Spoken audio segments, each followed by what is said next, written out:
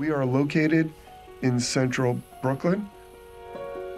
Brooklyn is a diverse community of 2.7 million people. It is a very diverse patient population, and our trainees train at 4 different medical centers.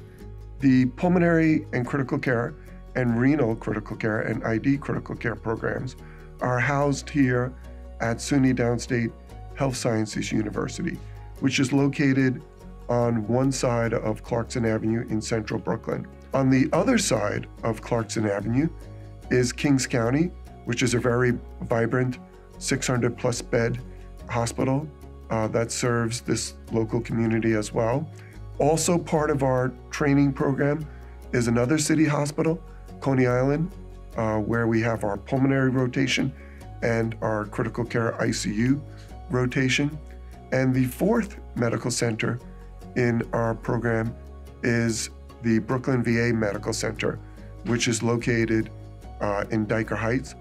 So that exposes you to different hospital cultures, different patient populations, and different attendings.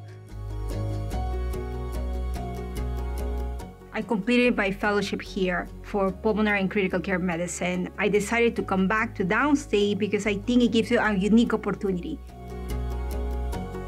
This is the only fellowship program in New York City that will train our fellows to perform interventional pulmonary procedures.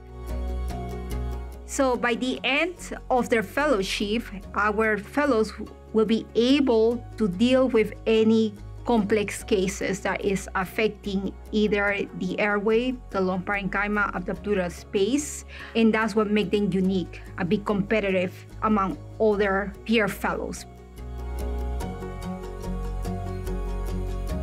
I recently joined SUNY Downstate almost 1 year ago, and the most striking thing I think about SUNY Downstate is that it's really a perfect mix of community hospital and an academic medical center.